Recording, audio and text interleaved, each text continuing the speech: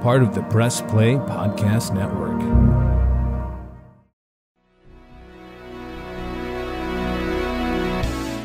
Iguodala to Curry, back to Iguodala, up for the layup. Oh, blocked by James. It's over. It's over. Cleveland is a city of champions once again. The Cavaliers are NBA champions. Hi, everyone. What's good? Thanks for tuning in to the latest edition of the Cavs on the Break NBA podcast right here on the Press Play Podcast Network. I'm your host, John Sabol. Chase Smith sitting this one out tonight. But as always, we are always graced with the presence of NBA writer, Cavs writer, owner, operator of hoopswire.com. Go there for your latest Cavs and NBA news. The one and only Sam Amico. Sam, what's good, my man? John, how are you? I'm myself doing just fine. Ready for the Cavs to get at least one of their top three scorers back at some point here. Well, it's funny you say that because I'm currently on HoopsWire and I see a title of a headline here. It says, "Missing three stars finally catches up with the Cavs." Well, it was bound to happen, and it did tonight. Cavs lose to the New Orleans Pelicans 123-104 at home. And looks like they may have lost another player from an injury tonight. Yeah, Sam Merrill, 27 points, career high against his hometown Utah Jazz, which was a great story. The game before that, 19 points, hit a huge three off a pass from Donovan Mitchell the game before that. So really coming along nicely. And then all of a sudden you hear heading into this game against the Pelicans that he was questionable with a bad wrist. Donovan Mitchell, of course, and then Merrill played 12 minutes, went 0 for 4, couldn't go anymore because of the wrist, which I guess he had suffered the injury against the Jazz on a fall and was going to try to give it a go, but it didn't go very well against the Pelicans. So you're already missing, Mitchell with who's sick, and then obviously Garland and Mobley, and now all of a sudden you're losing the guy who steps up in Merrill in their place and offers some scoring. And you throw that in with the fact that, second night of a back-to-back against a New Orleans team that's pretty decent on the road, even though they didn't have Zion Williamson. Still had, C.J. McCollum and Brandon Ingram, who are two of their three leading scorers. And then Trey Murphy went nuts, and he's capable of doing that for the Pelicans. So just, it was bound to happen. They were bound to have one of these nights without Mobley, Garland, and Mitchell. Yeah, 3-game win streak snapped. I mean, the Pelicans team is a great road team. They're 17-12 on the year, and I mean they're playing really good ball despite not having Zion. And hey, but you had two Northeast Ohio natives in that game tonight, or at least I should say one of them played. In C.J. McCollum, he had a decent game. I mean, he was 7 from 15 from the floor, 18 points. Larry Nance Jr. did not play. Was it a rib injury? I think he had a fractured rib at one point earlier this season. I guess he re-aggravated it. So, yeah, did not see Larry Nance Jr. But I always say the New Orleans Pelicans have the two biggest Cleveland Browns fans on their team in the entire NBA on the same team. What are the odds of that? What are the odds of that? Absolutely. It's funny. They both, played in Portland once the Cavs got rid of Larry. And then CJ ended up coming down there too. So, hey, we're not going to talk a lot about this game because it's a random game in December that the Cavs were bound to probably lose in a back-to-back. We're not going to put any stock into it. No Donovan Mitchell. I mean, I think the one thing out of this game, the biggest thing for me is, okay, well, is Sam Merrill okay? I know he's not a big player here, but he did have 27 points in the win the other night against Utah. I think if there's one thing I would take away from this game was the depth. I mean, JB emptied the bench. Every player played tonight in the game. The Cavs didn't shoot very well. I mean, at times the Cavs were down by like 10 or 12 points, and you're like, wow, this game doesn't feel like it's 10 or 12. It felt like 3, Yeah.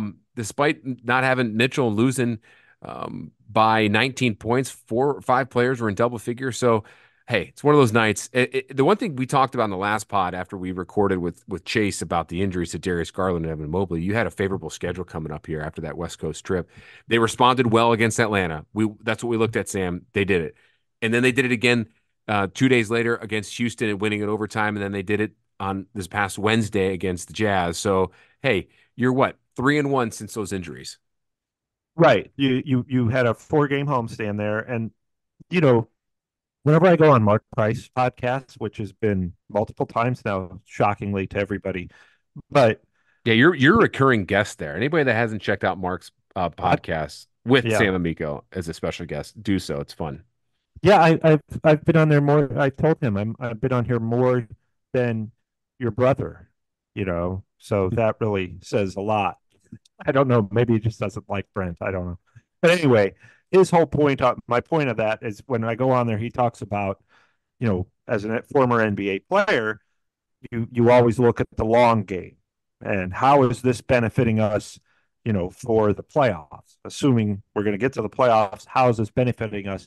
Well, guys like Merrill, when he's healthy, are getting an opportunity to show, look, here's somebody out there who you have to guard now. If you're the opponent, this guy can spread the floor. He's going to hit threes. You've got another guy to worry about when Mitchell and Garland and Mobley are back. Merrill is a guy who could get regular minutes now because he spreads the floor, and that allows guys like Garland, Mobley, Mitchell, Karis LeVert, whoever, to go one-on-one, as opposed to, what we saw from the Knicks last year, collapsing the defense all over Mitchell and taking him out of the series for the most part. So, this is where you get benefits. Dean Wade had a really nice game against the Pelicans. He had a nice game last week. And if he can hit outside shots consistently, again, now you have a 6'10" guy who's coming out, and you have to go out around the 3-point line and defend him so that when everybody's healthy, presumably that will happen someday. When everybody's healthy, then you've got, two more guys along with the other guys who stretch the floor. As we're assuming Max Strus does most nights. He had a terrible shooting night against New Orleans, but most nights he's going to be an outside threat. And you throw Merrill in there, and obviously Mitchell and Garland, when healthy, can hit those too. So, it's kind of the silver lining to all these injuries. And the bad news is, because of the injuries, sometimes they're going to lose some games in the regular season in December.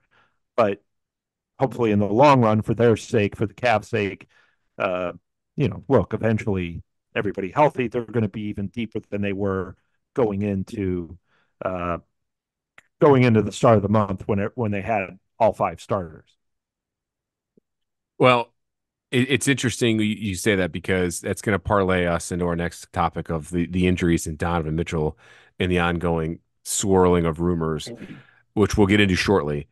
But I do want to say, when you look at the rest of their schedule and who they've got coming up here, they're going to get tested again, not Saturday against Chicago necessarily.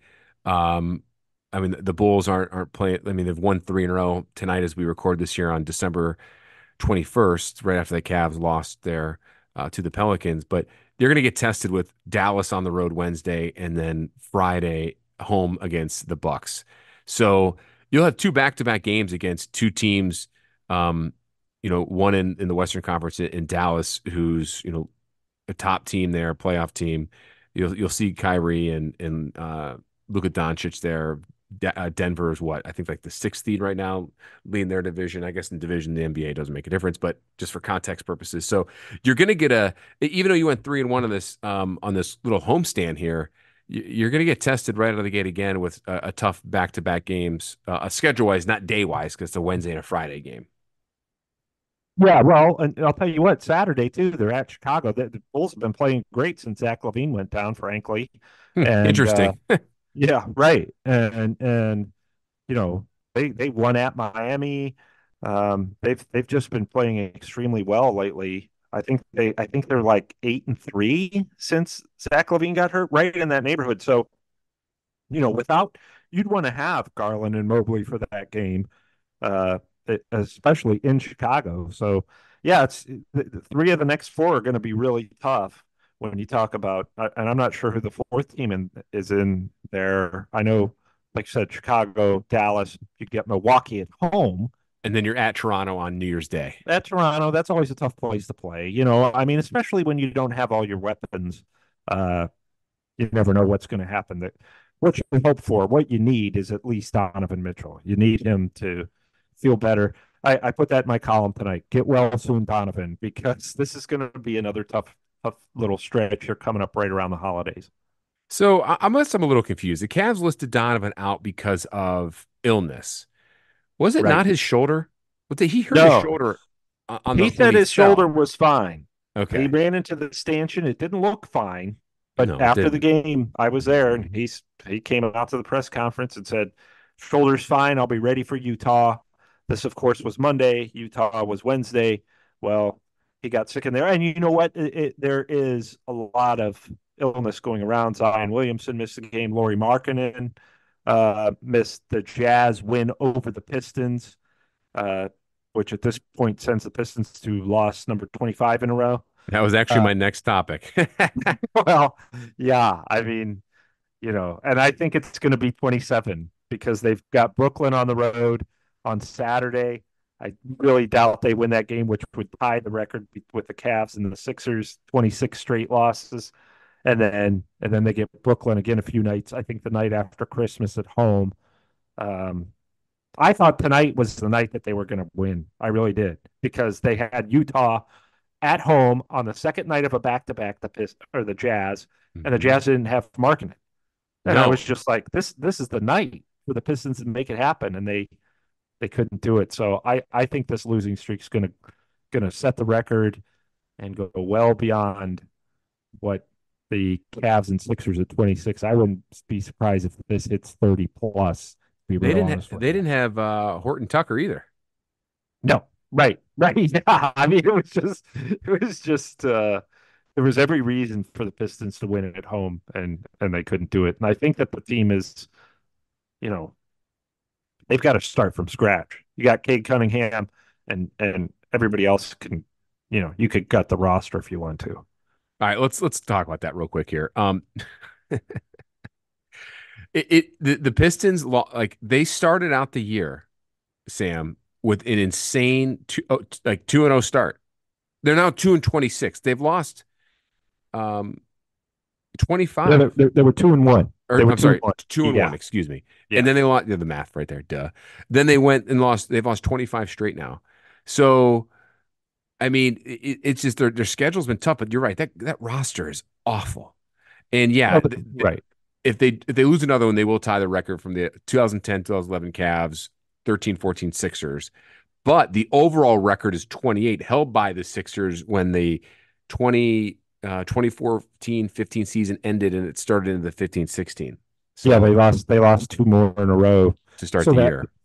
28 would be the all-time record if you're counting more than one season. Right. So Um, if the Pistons lose 29, they would set the overall record. And remember, they're at 25 right now. So you just kind of laid out the schedule. They have it back to back, like you said, the 23rd with the Nets away, then back in Detroit against the Nets. Then they're at Boston on the 28th. So right then and there, those three games, if they lose, would tie the record. And then they would yeah, come up on yeah. Saturday, December 30th against the Raptors would be the Well, there's a Sixers team, I believe, in the 1970s that finished 9-73, which uh, the Pistons would certainly might challenge that record. Um, I think it would have been probably before obviously the Dr. J ABA merger somewhere in there where they were 9-73, and I'm pretty sure You're right, not 973. That was 1973. They were 9-73 in 1973. yeah. So I'm pretty sure that's the all-time record. I don't think anybody's been worse than that. People Actually, might have had one other team was. worse. Yes. Now, So there have been percentage wise, wasn't that during a shortened season? Maybe. no. I got the list right here. So there were a few that were in partial seasons, like the lockout or whatever. Right. That's what I meant. Like You're right. shortened. Yeah. So the Pistons are on pace to shatter that record right now. But there was a team 12 years ago, was it? No, I'm sorry. During the lockout. this, well, let me see here. Is that the lockout? Lockout, what year was that? 2010, 11, I believe. Yes, it was 12. It would be 2011, because 12. the Kyrie's math, rookie year. Yeah. yes. So the math would add up here. It was the Charlotte Bobcats in 2012 went 7-59. Okay. So that So percentage was probably worse than 9-73. Somewhere in there would have been really, really lousy. you're having me do math here. Was that percentage I know. of They promised me no 0.106? math when I took this job. Right?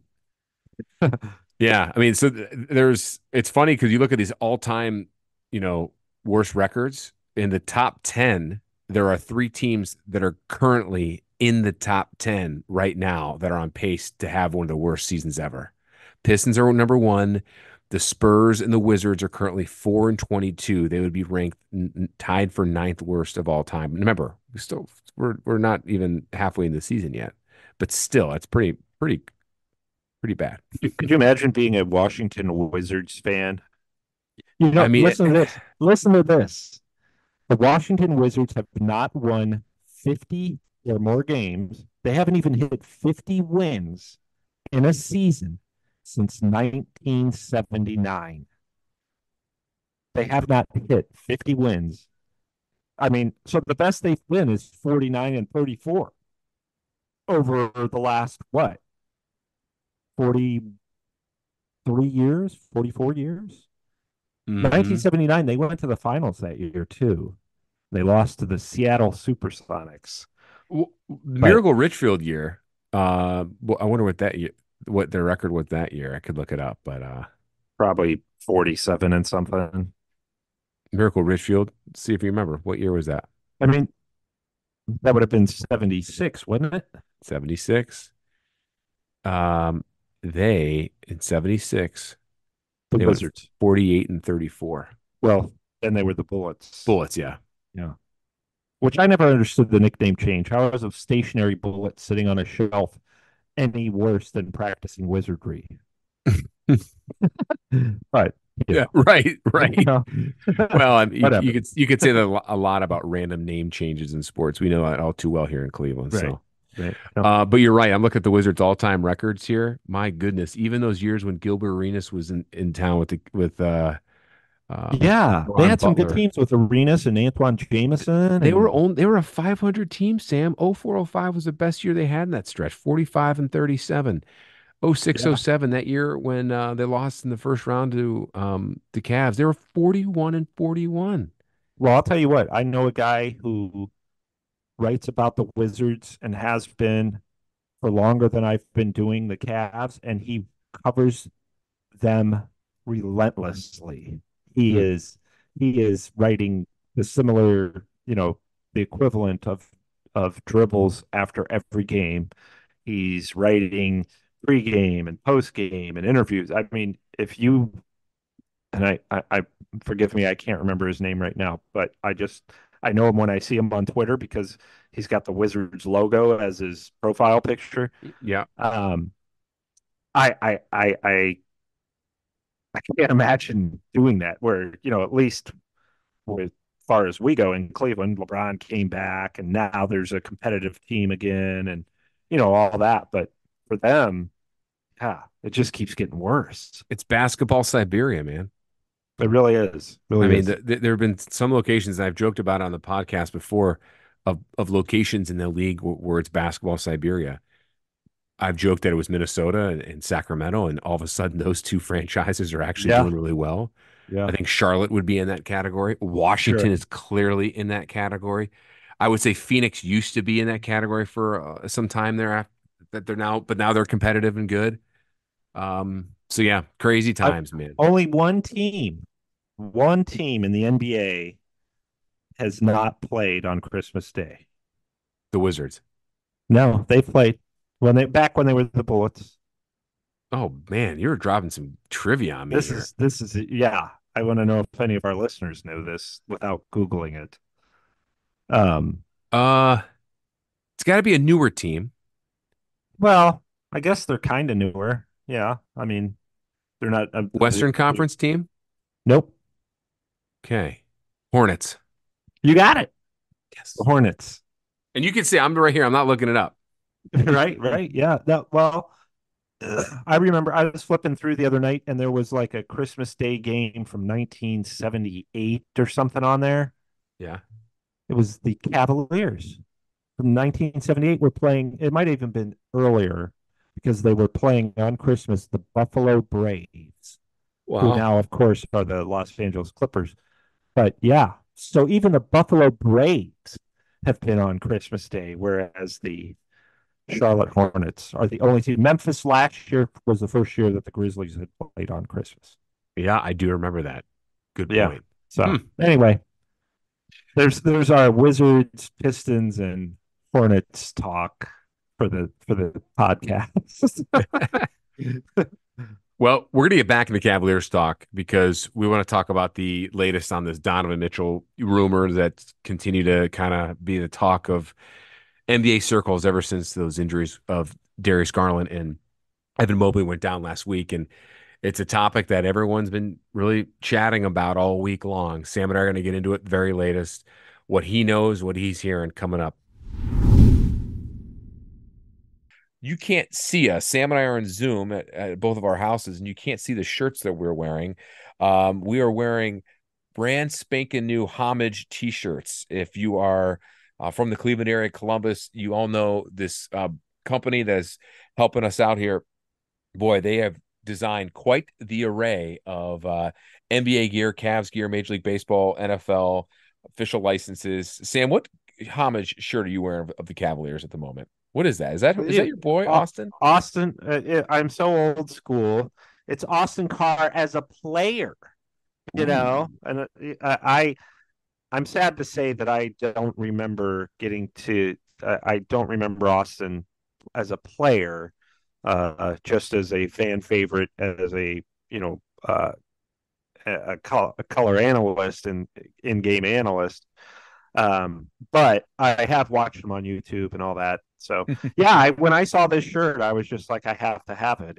It's AC,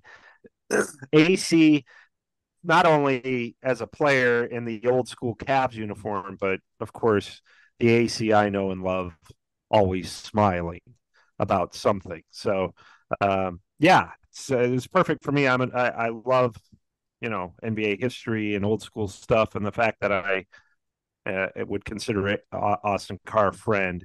I just very much look forward to wearing this T-shirt in front of him and having him tell me how great I am because I'm wearing it, probably for no other reason, but at least he'll tell me I'm great. AC's always smiling, and if I want to be around him when you wear that shirt in front of him, because his grin's gonna get even bigger and bigger. I think we should meet at center court at halftime or something in front of fans.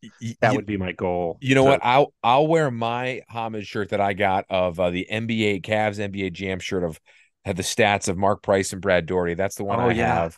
Yeah. They were nice enough to send me another one. It was a gray with the old school Austin Carr era Cavs wine and gold script on it.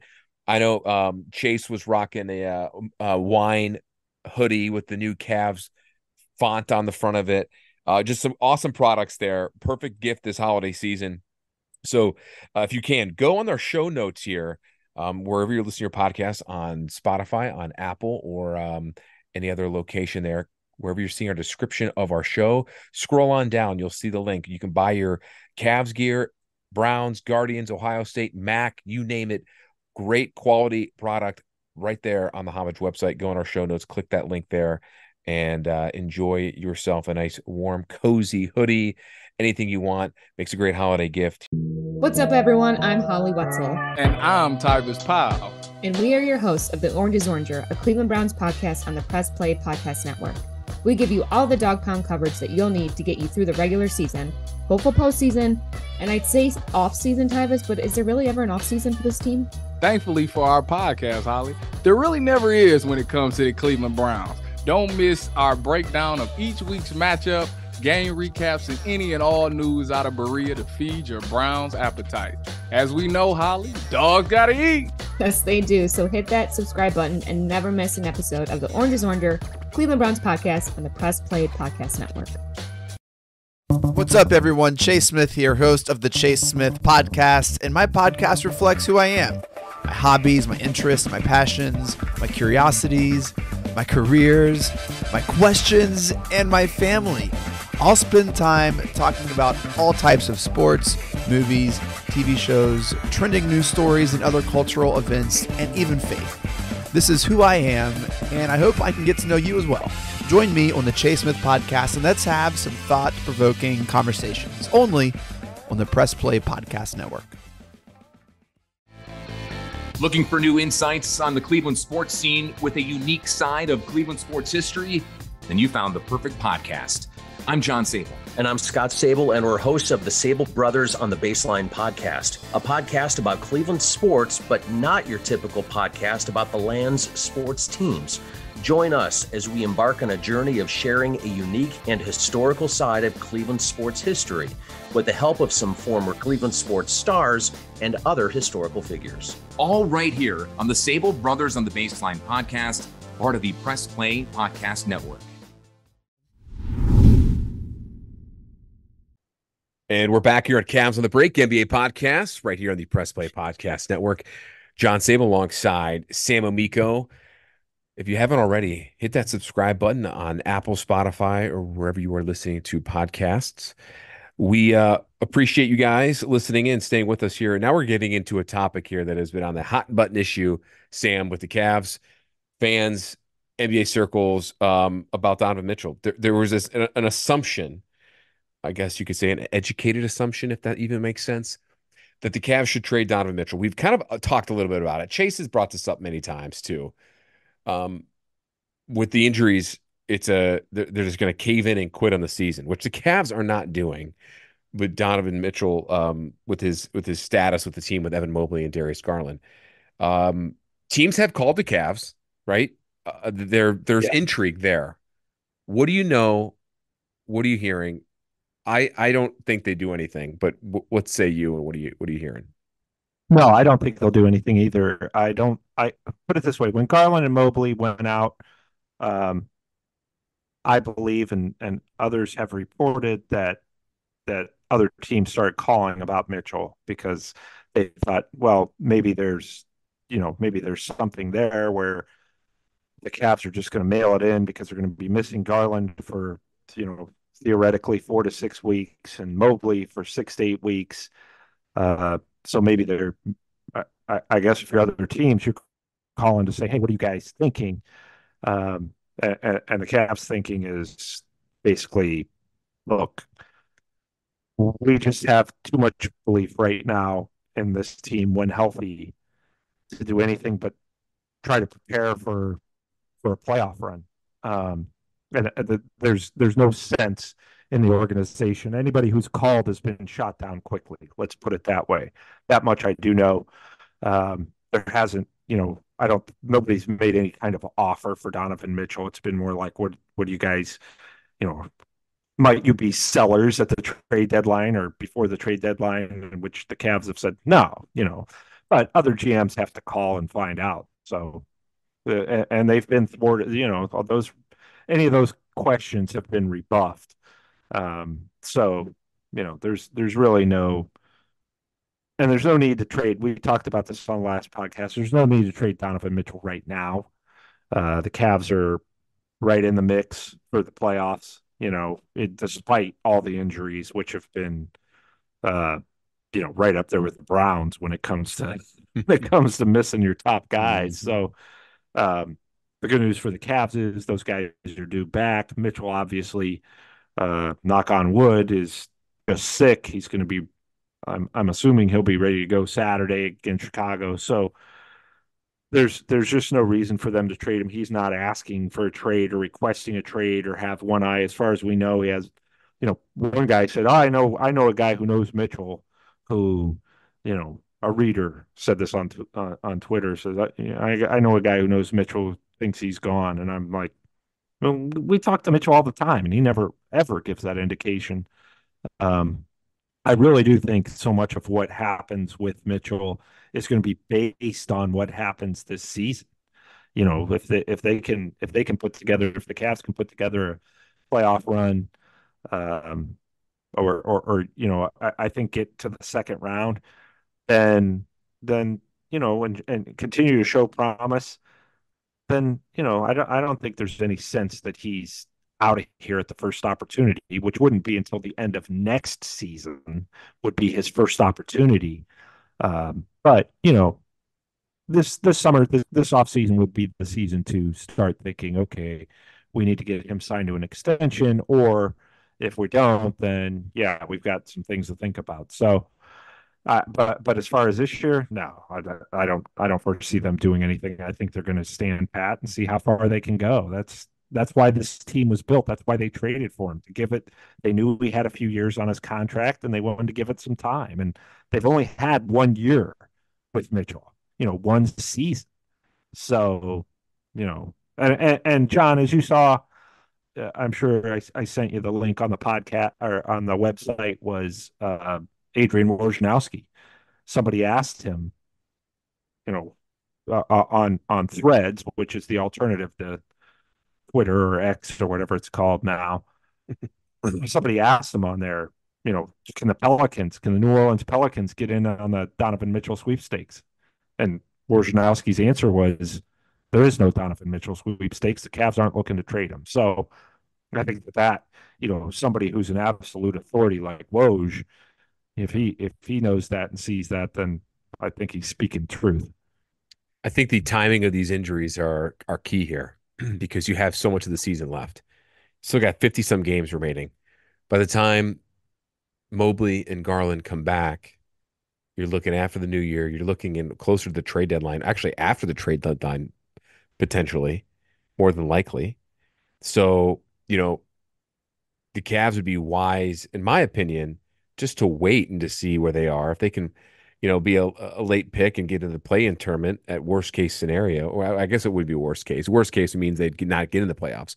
But if they're in the playoffs, worst case would be a play-in tournament game, and you have those guys back, and you could take a run at it. I mean, there's just still too much talent on this team, Sam, that Kobe Altman and company would just quote unquote give up and just trade Donovan Mitchell away now, when you just have two guys are going to come back this season. Now, if you want to play the old hypothetical game, which we know you and I and Chase love to play when he's on here, is what if these injuries were season ending? Would that alter Altman's change or his approach? I think it could. I think it would change Mitchell's, because I 100% agree with you. Donovan is in a situation where he wants to see where this team is going to go and how far they go this year. He's 100% bought in. There's no any feet out the door with him. He wants and is invested in this team. He said that to us at Media Day when we all talked with him. And remember, I asked him point blank about his contract and everything, and about his extension. I mean, yeah, he's not going to sign the extension because he's going to get more money if he waits to sign it anyways. It's not necessarily have anything to do with the Cavs. But there's just a lot of moving parts here. The Cavs hold all the leverage here, and they're not going to panic. Kobe Altman is not that kind of guy, and I said that before, where he's knee-jerk reaction and he's just going to make a move like that. Here's the thing. If you're going to trade Donovan Mitchell, you better get draft picks back. That's the key. You would have to do that. And whether that happens at the deadline, which we both agree will not happen, or if it happens in the summer, which is potentially more likely, that's the kind of return you're going to look at, as well as established players. Yeah, I think they would get obviously they'd get a pretty decent haul for a guy who's an all-star starter. But I mean, that's a podcast for a different day, but we're just for the sake of talking. Yeah, and they would, they would. And if you look at this team, the trajectory before they traded Markkanen and Colin Sexton, they still had an upward trajectory, promising team. And I feel like, with Mobley and Garland and Strus and Jared Allen, they would still have a very promising team. Look, this year, if everybody stays healthy, let's just talk about this year. If everybody stays healthy or relatively healthy, Boston, Milwaukee, and Philadelphia, those are the top three teams in the East right now. That's the way it's going to stay. Mm-hmm. That's not changing. No, those three are going to stay at the top. And the Cavs finished fourth last year. Right now, the Cavs are 16-13. Okay, at this recording, the Orlando Magic are in fourth, and they're 16-11. So the Cavs have as many wins as the Magic. They just happen to have played 2 more games. And then Mm-hmm. you have the Knicks, who are in 5th, also, 16-11. I think they're in 5th because of conference record or whatever. Excuse me. And then the Heat are 16-12, and they're in 6th. The Cavs are 7th, 16-13. And I think the Pacers, the Nets, and the Hawks are all going to finish below the Cavs anyway. The Pacers have cooled off too. So, yeah, right. I mean, I suspect Orlando's not going to finish 4th. Yeah, I was just going to say that too. As That's nice of a not run as they're having, it's going to be between the Cavs and Knicks and the Heat. And I think it's going to be that way all year. And the Cavs get their players back. You never know what can happen. You really don't. And I think that that's the way the Cavs are looking at it, as opposed to, wow, we have to give up on the season because we're never going to catch the Orlando Magic at 4. I don't think that. I know that the Cavs aren't thinking that. They're thinking, we can get into the playoffs in a good spot, probably with home court advantage in the first round again.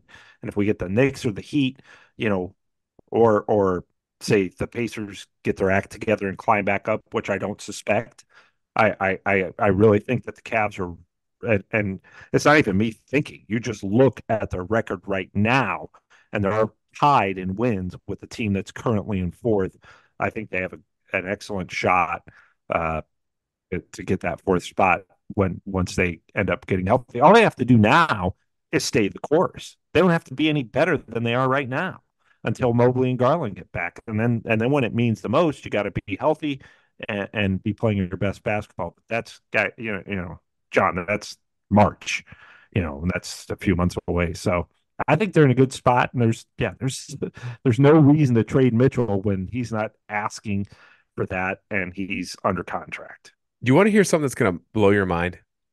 I just looked this up, and I agree with everything you're saying too. You mentioned like you're going through the whole like standings and teams that could be there or couldn't be there. And again, I agree with you. Top 3 isn't going to change. Cavs are going to finish at best 4 through 6. The Cavs finished the season last year with a 51-31 record, 20 games above 500 with the 4th seed in the Eastern Conference. Cavs just lost tonight to go to 16-13. They have 29 games. Without looking it up, and I can tell if you're looking it up here as we record this on Zoom. Sam, do you know what the Cavs record was last year when they were at win number 29? Or game number 29? 18-11? Man, you are on the money. You didn't hesitate? Yeah. No, I thought I would have thought, but I mean, it wasn't much better. It wasn't much better. People forget too. The Cavs last season. Well, I mean, the people don't necessarily forget, but I mean, the Cavs last year came out firing. They won 8-1 when and then they Garland kind of sputtered. They're Yeah. only 2 games better last year than they are this year at this point. And yes, I know Garland and Mobley are out, and they've had injuries throughout the entire season, including those 2 smaller injuries before their knee and jaw. But Donovan has been hurt. He's hurt now. I think, John, not to cut you off, but I think that they're deeper this year than they were last year. Exactly. Because you have Max Strus and George Niang in there, and Craig Porter. Are those 3 guys are given the max amount of depth, more so Niang and Strus, and they're more weapons too. I mean, you have LeVert and Okoro, who obviously were here last year, but they've been hurt. Those guys have been playing just fine. They know their coach. It's not like they have a new coach and a new system and a new personality to deal with them, who's managing them. Yep. So I just think I know people are like wanting me to be more panicked because, when they were right after LeBron left, I was probably maybe even too hard on them. But now I don't see a reason to be. They're right in the mix of, as we just said, right in the mix of that 4 through 6 range where they'll avoid the play-in tournament and they don't even have all their weapons. So I think they're in a good spot right now. Now, granted, there's these 4 games coming up that we talked about, this tough stretch that's going to be very tough. But then they've got 6 straight home games. from January 3rd to January 17th, they play 6 in a row at home, which is almost unheard of in the NBA. Not yeah. So, Back in the day, you had those. back in the day, Yeah, yeah. I remember. Or so Modern those day, yeah. those early '90s or whatever. I Yes. remember like looking at the old schedule pocketbook, schedules that you used Yeah. to get, looking at them, and you would have a lot of these long homestands, long road trips that were like 8, 9 games or something like that out west. Yeah. Now that I think of the CBA kind of eliminated that. Now you have like kind of like too many West Coast trips. But you're right, you don't get 6 home games like that in a row. Not very often. Yeah, I do remember that. I do remember that you used to go when you went to the West Coast, you'd play like every team Everybody. on the West Coast, and then you go back and do a Southern trip, Yeah. for like the Dallases, Houstons, the Spurs, and some of the Phoenix, some of those other teams out there, And you play and all. you always did you always did Utah and Denver back to back. And then Yes, you yes. always hit the Lakers and Clippers. And then if you went to the Sacramento, you knew you were going to hit Portland and Seattle. And then Mhm. if you're going to do the Texas Triangle, you're going to fit Yeah, Phoenix yeah. somewhere in there. There You was know? no. We're gonna play. We're gonna fly down for a quick game against Houston, then we're coming back home. No, it used to be a lot more daunting, and of course that they would not fly on their own jets. I remember one time when I was in college, I was in the airport, and in come Mark Price and Brad Doherty and Larry Nance and the rest of the Cavs just come walking in because they were flying a regular flight like the rest of us. So yeah, things have really changed. But going back to modern day, it's nice that they're getting these 6 games in a row at home, especially after a tough trip. And you know what? We talked about this on a few weeks ago podcast to start the year. The Cavs had a tough West Coast road trip to start the year, and then it's kind of bookended because they're going to have a tough West Coast road trip to end the year, and it's going to be could decide their seeding. I'm just looking at it real quick here. End of or beginning of April, at the end of the season. Denver, Utah, Phoenix, Lakers, Clippers. So it's kind of like that old school trip we were just talking Yeah. about. You're hitting Denver and Yeah. you hit Philly, or excuse me, Denver and Utah. Philly's a home game before that. And then you're going to both hit the LA teams, and Phoenix is getting sprinkled in there. I remembered those old trips like that. And I just, after I said it and you were talking, I went to look and I'm like, sure enough, that old school trip is right there. But Yeah, and that's going to be tough because the West is going to be really tight to the end. So, Phoenix is going to be playing their guys, and the Lakers and the Clippers. I mean, those teams all have out of all the teams you just named, the Lakers are going to be the easy game on the trip, which obviously going against LeBron, yep. But anyway, that's way down the road, and a lot certainly could and certainly will happen between now and then. Yeah, you got to beat up on these Eastern Conference teams in the middle of the season and sprinkle in some bad Westerns there, and you'll have some tough games here or there. It's the NBA, that's not a cakewalk. But the good thing is you do have a lot of your you have a lot more home games coming up here because the Cavs have played quite a bit of on the road, even though despite that being the case, they have not played well at home this season, which is a whole nother thing, which JB can't figure out. He's been asked that question and he's not quite sure. And I don't think anybody really understanding why the Cavs have struggled so much at home. Seems like when their injuries are at their absolute worst is when they have a home game. That's what I can gather from that, is that their home schedule has not been kind in the sense that they've played a lot of very good teams at home. They have had a lot of injuries when at home, and they've played a lot like tonight, where they've had 2 home games in a row, back-to-back nights, and the other team is actually doesn't have a game. Like the Pelicans did not have a game last night. So I think that good point. Even though they're the games are at home, they've had a lot working against them, where they've been pretty good on the road when healthy. Yep. Good point. I didn't think about it that way. But yeah, you're right. It's just a bad luck in the way the schedule has lined up. Yeah. And scenarios and variables that are out of their controls, the injuries, and then versus who's coming in and what they're dealing with. So, all right. Well, that'll wrap it up here, Sam. A lot to look forward to for the Cavaliers. And we'll see how they can go forth here in the next few days, wrap up the month of December with Chicago, Dallas, and Milwaukee in the first of the year, beginning at Toronto on January 1st. And from then, they're going to have some games in there to try to build on whatever they can with the chemistry they have with the guys they have. So, any closing thoughts here as we approach the new year and the holiday season? Yes, I have a very important closing thought. I hope that somehow they refined the heating system at Rocket Mortgage Fieldhouse because it's freezing in there. We literally, and I tweeted something out about it, and I said, why is it always freezing in Rocket Mortgage Fieldhouse? But then I said, I put a disclaimer in there. Maybe it's just me because I'm old and therefore, always cold. But no, some woman tweeted back at me and said, no, you're absolutely right. It's freezing in here. And I'm not the only one. So I don't know why that is.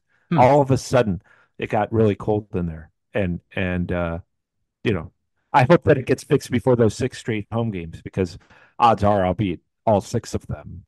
And I don't want to have to put on another layer. People are layering.